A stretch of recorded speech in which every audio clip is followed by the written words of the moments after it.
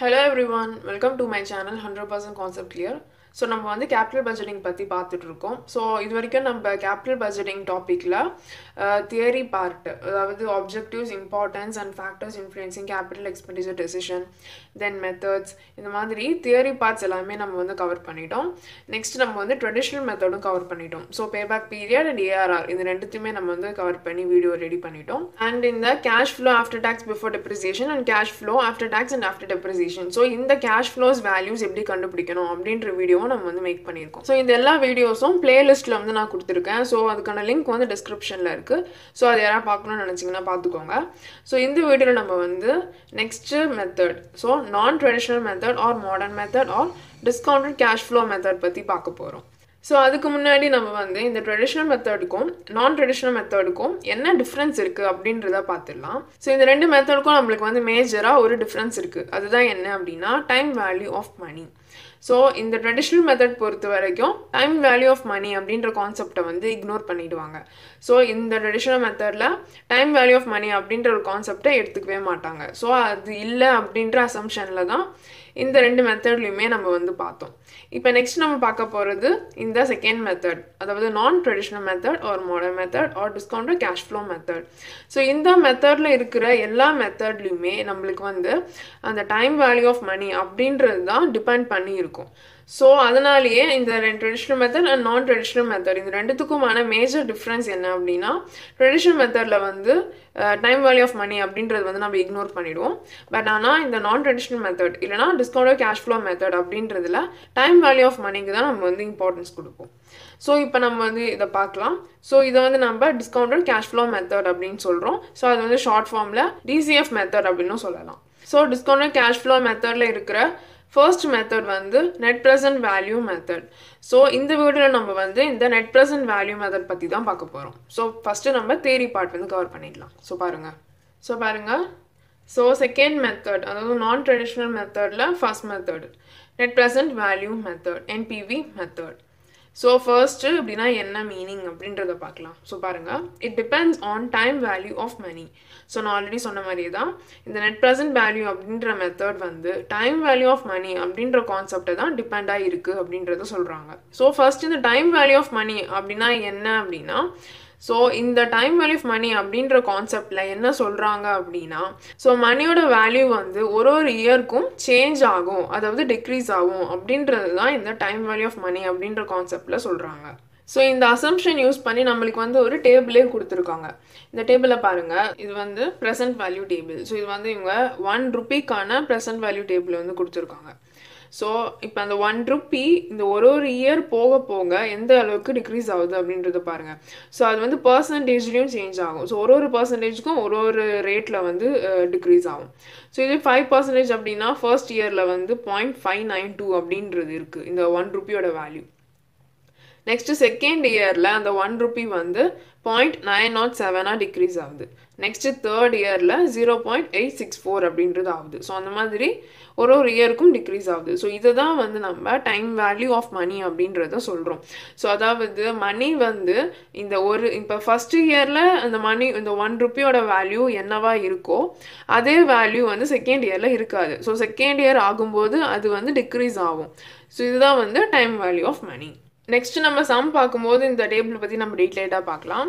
So first point வந்து நம்ம discuss பண்ணிட்டோம். இப்போ நெக்ஸ்ட் பாயிண்ட் பாருங்கள், the net cash flow after tax and before depreciation. So அதாவது இந்த நெட் ப்ரெசன்ட் வேல்யூ மெத்தடில் நம்ம யூஸ் பண்ணுற கேஷ் ஃப்ளோ எப்படி இருக்கணும் அப்படின்னா ஆஃப்டர் டேக்ஸ் அண்ட் பிஃபோர் டெப்ரிசியேஷனில் இருக்கணும். ஸோ கேஷ் ஃப்ளோவில் வந்து டேக்ஸ் அமௌண்ட் இருக்கக்கூடாது, பட் ஆனால் டெப்ரிசியேஷன் அமௌண்ட் இருக்கணும். ஸோ இந்த ஃபார்மேட்டில் இருக்கிற கேஷ் ஃப்ளோவில் தான் நம்ம வந்து நெட் ப்ரெசன்ட் வேல்யூ வந்து கேல்குலேட் பண்ணுவோம். ஸோ நம்ம சம் வந்து சால்வ் பண்ணும்போது கேஷ் ஃப்ளோ வந்து இந்த ஃபார்மேட்டில் இருக்கா அப்படின்றத வந்து கண்டிப்பாக செக் பண்ணிக்கணும். ஸோ நெக்ஸ்ட் ஒன் வந்து scrap value and working capital of the project has to be taken as the cash inflow in the last year.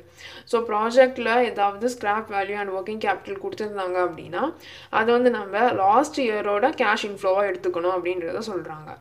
Next இப்போ நெட் ப்ரெசன்ட் வேல்யூவோட ஃபார்முலா பார்க்கலாம். So PV of cash inflow, அதாவது present value of cash inflow minus present value of cash outflow. So inflow அப்படின்றது வந்து ப்ராஜெக்டோட life டைமில் ஒரு இயருக்கு எவ்வளோ cash return வருது அப்படின்றது வந்து கேஷ் இன்ஃப்ளோ. ஸோ அந்த கேஷ் இன்ஃப்ளோ வந்து நம்மளுக்கு எப்படி இருக்கணும், ப்ரெசன்ட் வேல்யூவில் இருக்கணும். அதாவது இதை வந்து நம்ம அந்த டேபிள் யூஸ் பண்ணி கண்டுபிடிப்போம். ஸோ அந்த டேபிள் யூஸ் பண்ணி கண்டுபிடிக்கிற கேஷ் இன்ஃப்ளோ வேல்யூ கூட நம்ம வந்து கேஷ் அவுட்ஃப்ளோ அப்படின்றது வந்து நம்மளோட இன்வெஸ்ட்மெண்ட்டோட இனிஷியல் இன்வெஸ்ட்மெண்ட்டோட அமௌண்ட்டு. ஸோ இந்த கேஷ் அவுட்ஃப்ளோவோட பிவி வேல்யூவும் நம்ம வந்து மைனஸ் பண்ணணும். ஸோ இதுதான் வந்து நெட் ப்ரெசன்ட் வேல்யூவோட ஃபார்முலா. நெக்ஸ்ட் வந்து டைப்ஸ் இன் நெட் ப்ரெசன்ட் வேல்யூ பார்க்கலாம். ஸோ ஃபர்ஸ்ட் டைம் வந்து கன்வென்ஷனல். ஸோ அப்படின்னா என்ன அப்படின்னா outflow R entirely initial and inflow R in the future. So அதாவது என்ன சொல்கிறாங்க அப்படின்னா, ஸோ நம்மளுக்கு இந்த நெட் ப்ரெசன்ட் வேல்யூவில் 2 ஐட்டம் இருக்குது. ஒன்று வந்து கேஷ் இன்ஃப்ளோ அண்ட் இன்னொன்று வந்து கேஷ் அவுட்ஃப்ளோ. ஸோ இந்த கன்வென்ஷனல் அப்படின்றத பொறுத்த வரைக்கும் இந்த கேஷ் அவுட்ஃப்ளோ அதாவது இனிஷியல் இன்வெஸ்ட்மெண்ட். ஸோ இந்த இனிஷியல் இன்வெஸ்ட்மெண்ட் வந்து என்டையராக இனிஷியல்லே வந்து வந்துடும் அப்படின்றத சொல்கிறாங்க. ஸோ நம்ம ஒரு ப்ராஜெக்டில் இன்வெஸ்ட் பண்ணுறோம் அப்படின்னா என்டையராக அந்த ப்ராஜெக்டில் நம்ம எவ்வளோ இன்வெஸ்ட் பண்ணுறோமோ அது எல்லாத்தையுமே இனிஷியலாக நம்ம வந்து ஒரே டைமில் இன்வெஸ்ட் பண்ணிடுவோம் அப்படின்றத சொல்கிறாங்க. நெக்ஸ்ட்டு ஆனால் அதில் வர இன்ஃப்ளோ வேல்யூஸ், ஸோ நம்மளுக்கு எவ்வளோ ரிட்டர்ன் வருது அப்படின்றது வந்து நம்மளுக்கு ஃப்யூச்சரில் தான் தெரியும். ஸோ ஒரு இயரில் ஒரு இன்ஃப்ளோ வேல்யூ வரும். ஸோ இப்படி இருக்கிறதுக்கு வந்து நம்ம கன்வென்ஷனல் நெட் ப்ரெசன்ட் வேல்யூ அப்படின்றத சொல்கிறோம். நெக்ஸ்ட்டு நான் கன்வென்ஷனல். இதுக்கு என்ன அர்த்தம் அப்படின்னா both cash அவுட்ஃப்ளோஸ் and inflows R in the future. So இந்த டைப் பொறுத்த வரைக்கும் நம்மளோட கேஷ் அவுட்ஃப்ளோவும் சரி இன்ஃப்ளோவும் சரி நம்ம வந்து ஃப்யூச்சரில் கொஞ்சம் கொஞ்சமாக கொடுப்போம் அப்படின்றத சொல்கிறாங்க. அதாவது கேஷ் அவுட்ஃப்ளோ அப்படின்னா நம்ம வந்து ப்ராஜெக்டில் பண்ணுற இன்வெஸ்ட்மெண்ட்.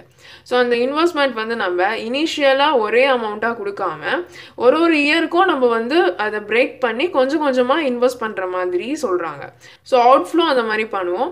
அண்ட் இன்ஃப்ளோ வந்து நம்மளுக்கு எப்பயுமே வந்து இயர்லி தான் நம்மளுக்கு வரும். ஸோ அவுட்ஃப்ளோ அண்ட் இன்ஃப்ளோ ரெண்டுமே நம்ம வந்து ஃப்யூச்சரில் இது பண்ணுறோம் அப்படின்னா அது வந்து நம்ம நான் கன்வென்ஷனல் அப்படின்றத சொல்கிறோம். ஸோ நம்ம யூஸ்வலாக சம்மில் வந்து நம்மளுக்கு இந்த கன்வென்ஷனல் டைப் தான் வரும். அதாவது நம்ம வந்து இனிஷியல் இன்வெஸ்ட்மெண்ட் வந்து இனிஷியலாகவே ஃபுல்லாகவே பே பண்ணிவிடுவோம், அதாவது இன்வெஸ்ட் பண்ணிவிடுவோம். நெக்ஸ்ட்டு அதில் வர இன்ஃப்ளோ மட்டும் நம்மளுக்கு இயர்லி எவ்வளோ வருது அப்படின்றது சொல்லுவாங்க. ஸோ நம்மளுக்கு மோஸ்ட்டாக இந்த கேபிட்டல் பட்ஜெட்டிங்கில் வர மோஸ்ட் ஆஃப் சம் எல்லாமே வந்து இந்த ஃபர்ஸ்ட் டைப்பில் தான் இருக்கும். ஸோ அதனாலேயே நம்மளுக்கு வந்து இந்த இதில் பாருங்கள், ஸோ ஃபார்முலாவில் வந்து கேஷ் அவுட்ஃப்ளோ அப்படின்றது வந்து இன்வெஸ்ட்மெண்ட். ஸோ இந்த இன்வெஸ்ட்மெண்ட் வேல்யூ ப்ரெசன்ட் வேல்யூவில் இருக்கிற இன்வெஸ்ட்மெண்ட் வேல்யூ அப்படின்றத சொல்கிறாங்க. ஸோ இந்த நம்ம கேஷ் இன்ஃப்ளோ வந்து இனிஷியலாக நம்ம ஒரே டைமில் வந்து ஃபுல்லாகவே பே பண்ணிடுறோம். ஸோ அப்போ அந்த இடத்துல நம்மளுக்கு வந்து ப்ரெசன்ட் வேல்யூ வராது. பிகாஸ் நம்ம வந்து ஒரு இயருக்கு கொஞ்சம் கொஞ்சமாக பே பண்ணும்போது தான் அந்த இயர் போக போக மணியோட வேல்யூ டிஃபர் ஆகும். ஸோ அப்போ தான் நம்ம வந்து ப்ரெசன்ட் வேல்யூ கண்டுபிடிக்கிற மாதிரி வரும். பட் ஆனால் நம்ம வந்து ஃபர்ஸ்ட் இயரே நம்ம டோட்டல் அமௌண்ட் ஃபுல்லாகவே வந்து இன்வெஸ்ட் பண்ணிடுறோம். ஸோ அந்த இடத்துல நம்மளுக்கு வந்து ப்ரெசன்ட் வேல்யூ கண்டுபிடிக்க வேண்டிய அவசியம் வராது. ஸோ அப்போ நம்மளுக்கு என்பிவியோட ஃபார்முலா பார்த்தோம் அப்படின்னா present value of cash inflow minus cash outflow அப்படின்றது வந்துடும். ஸோ அதாவது இந்த கன்வென்ஷனல் டைப்புக்கு மட்டும். அதுவே நான் கன்வென்ஷனல் அப்படின்னா அப்போ வந்து நம்மளுக்கு ஃபார்முலாவில் நம்ம வந்து கேஷ் அவுட்ஃப்ளோக்கும் ப்ரெசன்ட் வேல்யூ கண்டுபிடிச்சி போடுற மாதிரி இருக்கும். பிகாஸ் கேஷ் அவுட்ஃப்ளோ வந்து நம்ம ஒரு இயருக்கும் கொஞ்சம் கொஞ்சமாக வந்து கொடுக்குறோம், ஸோ இன்வெஸ்ட் பண்ணுறோம். ஸோ அப்போ அந்த இயர் போக போக நம்ம இன்வெஸ்ட் பண்ணுற வேல்யூவோட ப்ரெசன்ட் வேல்யூ வந்து சேஞ்ச் ஆகும். ஸோ அதனால் பட் ஆனால் நமக்கு சம்மில் வந்து மோஸ்ட்டாக கேபிட்டல் பட்ஜெட்டிங்கில் எல்லா சம்முக்குமே நம்ம வந்து இந்த கன்வென்ஷனல் டைப்பில் தான் இருக்கும். ஸோ அதாவது அவுட்ஃப்ளோஸ் வந்து இனிஷியலாக நம்ம ஃபுல்லாக பே பண்ணிவிடுவோம் அண்ட் இன்ஃப்ளோஸ் மட்டும் நம்மளுக்கு இயர்லி ஃப்யூச்சரில் வர மாதிரி இருக்கும். ஸோ இதுதான் வந்து types in net present value and அதுக்கான ரெஸ்பெக்டிவ் ஃபார்முலா. நெக்ஸ்ட் இப்போ இதில் வந்து நம்ம அக்செப்ட் ஆர் ரிஜெக்ட் க்ரைட்டீரியா பார்க்கலாம். ஸோ நெக்ஸ்ட்டு பாருங்கள், அக்செப்ட் ஆர் ரிஜெக்ட் க்ரைட்டீரியான். அதாவது நம்ம வந்து ஒரு ப்ராஜெக்டில் இன்வெஸ்ட் பண்ணலாமா வேணாமா அப்படின்றத இந்த நெட் ப்ரெசன்ட் வேல்யூவில் கிடைக்கிற ஆன்சர் வச்சு நம்ம எப்படி கண்டுபிடிப்போம் அப்படின்றது தான் இதில் சொல்கிறாங்க. ஸோ அக்செப்ட்டுக்கு பாருங்கள், நெட் ப்ரெசன்ட் வேல்யூ வந்து கிரேட்டர் தென் 0 இருந்துச்சு அப்படின்னா நம்ம வந்து அந்த ப்ராஜெக்டை அக்செப்ட் பண்ணலாம். அதுவே எப்போ ரிஜெக்ட் பண்ணணும் அப்படின்னா நெட் ப்ரெசன்ட் வேல்யூ வந்து லெஸ்ஸர் தென் 0 இருந்துச்சு அப்படின்னா அது வந்து நம்ம ரிஜெக்ட் பண்ணணும். ஸோ அப்போ நம்ம ஃபர்ஸ்ட் மேலே இருக்கிறது வந்து பாசிட்டிவாக எடுத்துக்கலாம். ஸோ நெட் ப்ரெசன்ட் வேல்யூ வந்து பாசிட்டிவில் வந்துச்சு அப்படின்னா நம்ம வந்து அந்த ப்ராஜெக்டை அக்செப்ட் பண்ணிக்கலாம். அதுவே நெகட்டிவில் வந்துச்சு அப்படின்னா அது வந்து நம்ம ரிஜெக்ட் பண்ணிடணும். ஸோ இது வந்து இண்டிவிஜுவல் ப்ராஜெக்ட். ஸோ ஒரு தனியாக ப்ராஜெக்ட் ஒன்று வந்தது அப்படின்னா அதுக்கு நம்ம என்பிவி வேல்யூ கண்டுபிடிப்போம். ஸோ கண்டுபிடிக்கிற என்பிவி வேல்யூ வந்து பாசிட்டிவாக இருந்துச்சு அப்படின்னா அக்செப்ட் பண்ணுவோம், நெகட்டிவாக இருந்துச்சு இருந்துச்சு அப்படின்னா ரிஜெக்ட் பண்ணுவோம். அதுவே வந்து இப்போ பாருங்கள் கம்பேரேட்டிவ் பிட்வீன் ப்ராஜெக்ட்.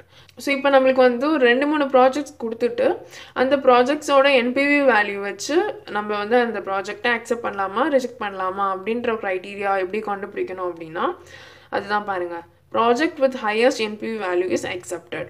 ஸோ இப்போ நம்மளுக்கு ஒரு 2-3 ப்ராஜெக்ட்ஸ் இருக்குது அப்படின்னா ஸோ அந்த 2-3 ப்ராஜெக்டில் எந்த ப்ராஜெக்டோட என்பிவி வேல்யூ ஹையஸ்ட்டாக இருக்குதோ அந்த ப்ராஜெக்டை தான் நம்ம வந்து அக்செப்ட் பண்ணுவோம். ஸோ பேலன்ஸ் இருக்கிற 2 ப்ராஜெக்டை வந்து நம்ம ரிஜெக்ட் பண்ணிடுவோம். ஸோ அப்போ அக்செப்ட் ஆர் ரிஜெக்ட் க்ரைட்டீரியாவில் என்பிவி வந்து பாசிட்டிவாக இருந்துச்சு அப்படின்னா அக்செப்ட் பண்ணுவோம், அதுவே நெகட்டிவாக இருந்துச்சு அப்படின்னா ரிஜெக்ட் பண்ணுவோம். அதுவே நம்மளுக்கு வந்து கம்பேர் பண்ணணும் அப்படின்னா எந்த என்பிவி வேல்யூ வந்து ஹையஸ்ட்டாக இருக்கோ, அதாவது எந்த ப்ராஜெக்டோட என்பிவி வேல்யூ ஹையஸ்ட்டாக இருக்கோ அந்த ப்ராஜெக்டை வந்து அக்செப்ட் பண்ணுவோம். ஸோ இதுதான் வந்து accept R reject criteria based on net present value method.